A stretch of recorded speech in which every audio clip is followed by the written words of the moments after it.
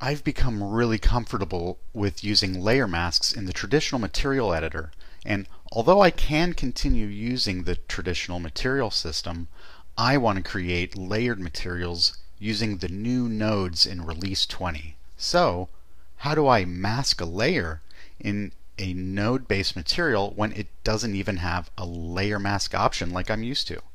In this quick tip, I'll show you how to add opacity to your BSDF layers. So in this simple example, I have two layers. The bottom layer is this yellowy orange diffuse, and on top of it I have the Cinema4D logo. And this does have an alpha channel, and that's by default being red in this diffuse layer. But I want to mask some of this out and add some wear. So what I'm going to do is right click on diffuse 2, input, and go add input, and the input I'm adding is that diffuse 2's opacity. Now I'll simply connect that opacity input to my grime map results or color. And there you go. Now let me show you this exact same thing one more time on a slightly more interesting example. So on the tabletop, the nodal material has a base wood diffuse. That's a BSDF type diffuse.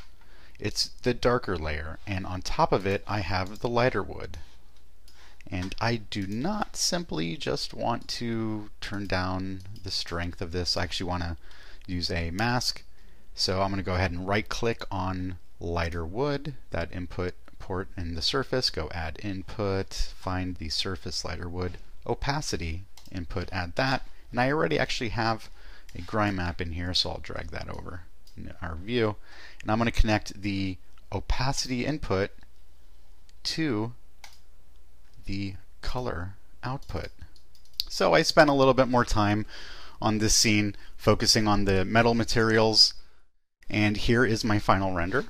I have an A-B compare here, so the left is before with just the base materials. Let's see that whole thing, and then there we go with all my grime and masked reflectance layers. So I hope everyone has a blast exploring the node-based materials in Release 20. If you're interested in personalized training or project assistance, visit Cineversity1on1.com and visit Cineversity.com for more great tutorials and resources.